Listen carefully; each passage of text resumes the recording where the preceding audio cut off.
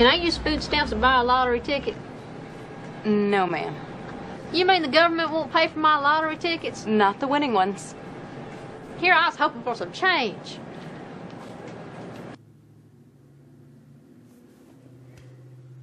This is goodbye, Jacob. You've lost both of your parents now. But losing me, that was your fault.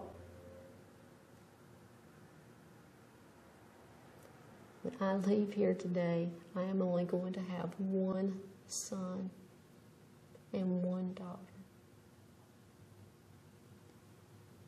Goodbye, Jacob.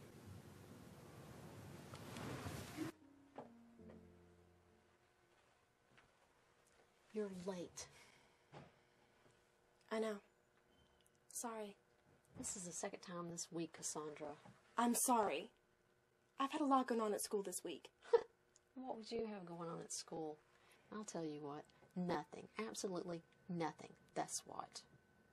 I've told you for 3 days I wanted you up in the attic cleaning. You have not been up there once. It's dusty up there and hard for me to breathe. Just another one of your piss-poor excuses.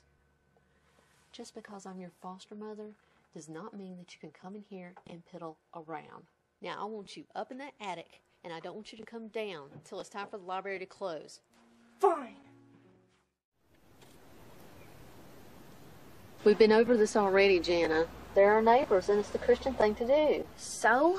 So we're going. That's what. Get over it. Micah, leave her alone. Chloe, do you mind? Mom, why must I always be the referee? Because you're the oldest. Yeah, real old. And the smartest. Come on, Forbes. But no one else is going down there? What gets for us? All right, guys, I'll be right here. I don't want to take a chance of getting stuck in the mud. Great. Will you please behave? Fine. Chloe, watch your brother and your sister. Okay. Mind your manners. I knew all the major players, and the feds knew that. Get out of the car! Get out of the Put your hands where I can see him! Put your hands where I can see him! Oh! What you have in your pockets, huh? You got something in your pockets? Yes. You have the right to remain silent. So they tried to use my most precious things against me to talk. The two of you. It's them or him. They wanted me to give up. Hey!